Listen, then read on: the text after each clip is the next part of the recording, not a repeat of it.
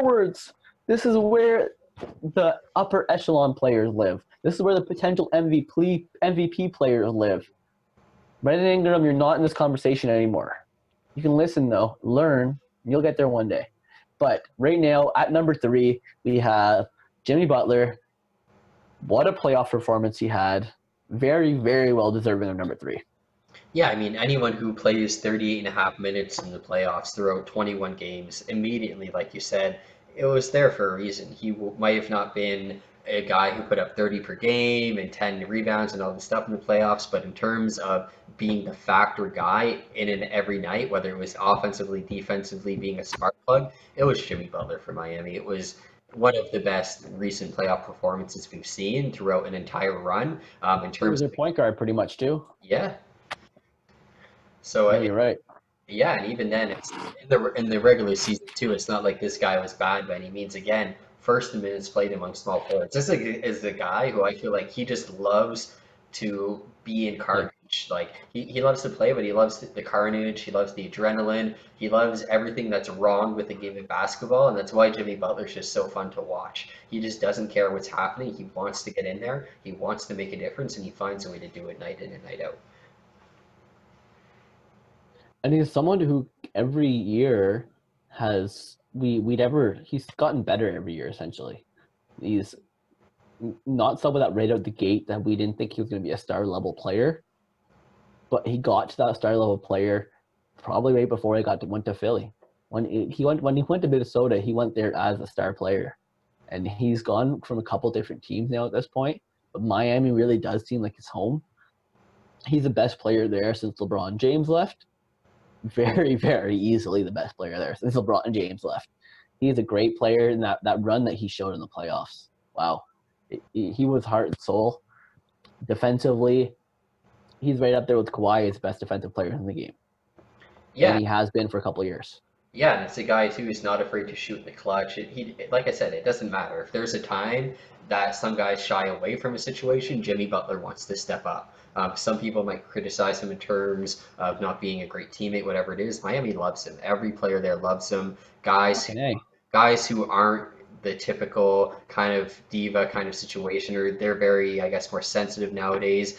Anyone who is anyone who's real and they don't and they kind of are, I guess, a true basketball player, they love Jimmy Butler. It's really just, I guess, maybe some coaching staffs who don't want an outspoken player, who don't want to see change. It'd be like working at a startup company where they just want to hear yes all the time. If that's Jimmy Butler's environment, he doesn't thrive. When Jimmy Butler could just play the game, you see Jimmy in the locker room, it's like, hey, what's up? What are you thinking? And he gives an honest answer. That's the best Jimmy Butler, and I feel like Pat Riley and him just mesh in that regard too. Yeah, and Spolster as well, right? Butler he just went to that team and he's fit so well since the beginning. He showed us last year that his 3-point shooting was actually lowest of his career. Yep. He showed us last year he didn't need that anymore. In the playoff, they turned it around a little bit and he shot much better, which is why I'm not shitting on his 3-point shooting. But he did have his worst year of his career last year. It wasn't even close. That being said, he doesn't need it. He's that good defensively, and he still puts up over 20 points per game. He's not the mid-range specialist that someone like DeMar DeRozan is, and he's not around the rim like the level of LeBron James. But he does a little bit of everything, and then defensively, he blows everyone else out of the water. Yeah, it's like you said about a little bit of everything. Like the two guys above him, they're really big differences that they're 1 and 2 in every major stat category. But in terms of being consistent throughout, Jimmy Butler's top 5 in everything. He was fifth in points at 20.6 for small forwards, third in rebounds 6.6, second in assists for small forwards, second in steals for small forwards, second in offensive rebounding, first in free throw attempts for small forwards, fifth in a real plus minus, fourth in wins added. Like there's one stat or two stats that Jimmy Butler, in terms of major stat categories, isn't top 5 for small forwards, and that just goes to show again that this guy truly does everything. And it always speaks to how much, like, how annoying Jimmy Butler must be to play against, where, like you said, he doesn't shoot well from the three. He's not a great pull-up shooter, but he still finds a way to put up over 20 per game, and it's because he gets to the line so much, where he might not have the finishing ability, but when, like, a guy's going in there and he's drawing these fouls, and, like, at some point it's like, fuck off, man. Just give me a break. Like, I don't want, like, I didn't even touch you. Like, how are you getting, like, that's the type of player that Jimmy Butler is, where, like, on some nights it just feels like the refs are in his hands and he's just getting these calls, and it's just how good he is at just getting to the basket, To not the right spots. finishes, dealing with the contact, and just powering through. Yeah, he has a pretty good percentage of and ones. He does a lot of. He makes people jump all the time, which I find funny because he's not even that great of a shooter. Yeah. Like he's a way better shooter he's way better shooting 2 shots from the free throw line than he is shooting a turnaround, pull back, fadeaway jumper. And that's what I mean. That's why it's almost annoying, where I feel like it's him playing with people where, like, he knows the easiest way to score is to have the free bucket. And he's like, I'm just going to find a way to get it as many times as I can a game. Like, I think, I want to say it was almost 10 attempts per game he had at the free throw line last year. He's probably second in the league in that when it comes just behind Harden. And that's only 20, and he only had 20 points per game. So we could say probably about 40% of his points last year, maybe even a bit more, came from the free throw line. Good old Jimmy. Jimmy buckets. Keep doing your thing over in Miami. If Miami gets an actual third star, no offense to Goran Dragic, but if they get an actual third star, Butler's likely still a leading player on that team. I think that was the biggest issue with Philly is that no matter what kind of attitude Butler had, they all just thought he had an attitude, and they all thought he was the best player, and they should all do things his way. They probably should have.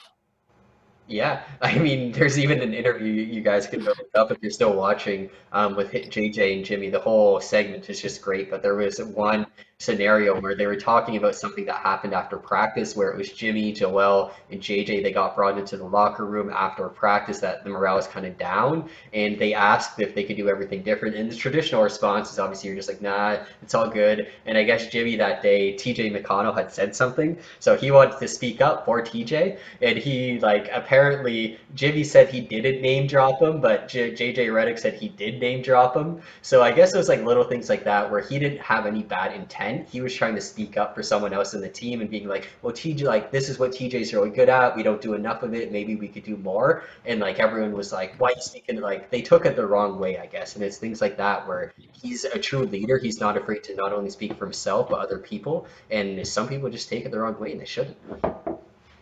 Yeah, that's just it, right? It was the same issue we had in Minnesota. Yeah, yeah. I Like, mean, when you have a guy with the talents of talents, and you have Wiggins, who is whatever Wiggins is, yeah. a talented player in his own right. In Miami, he really went there, and right away, Spoelstra said, "Jimmy, you're the leader of this team. This is your team. We're going as far as you take us." And look how much And better he made so many players. yeah, we'd never heard of Duncan Robinson, Tyler Hero. Um, Hell, Bam Adebayo had a career year with Jimmy Butler. He just brought a certain attitude with him. He was in the right system, a system that works hard. I've heard Dwayne Wade say that about the Miami system, that no one works as hard as Miami players. Haslam said the same thing. He's been his whole career in Miami. They they work their players a certain way, not that makes them tired. They work them in a certain way that makes them the most productive they can be in their whole career.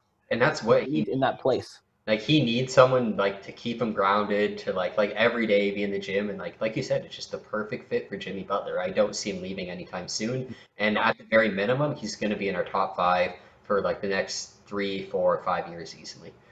Before last year, he may have not been in this conversation before, but now he is a Hall of Famer. Yeah, I mean, when you're making, like, when you bring a team to an NBA final, you're solidifying yourself, like you said, in that category. It's like the Allen Iverson thing, where, yes, I know he's not the scorer Allen Iverson was, but Jimmy Butler brought that team to the NBA final. Allen Iverson was the guy who brought his team there, where, again, I know a bit better players. AI's team was a bit not, Exactly. yeah.